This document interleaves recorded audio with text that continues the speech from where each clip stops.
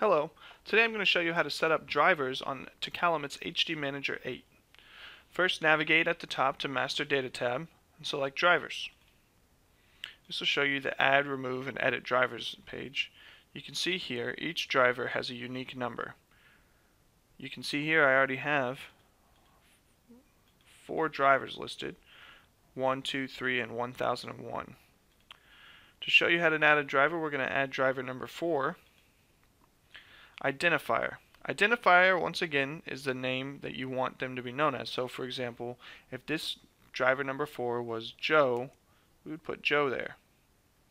Code is the code that you want them to log in with. So when they walk up to the box and they put in a code, this is the one that they'll put in. So in my case, I'll just put 1, 2, 3, 5. It's important that each code has to be unique. Sometimes you can use the last 4 of the social, whatever works easiest for your company. I suggest making it easy to remember.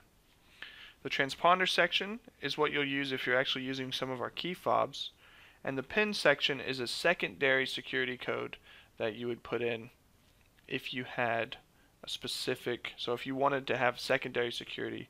For most people this is a little bit of overkill.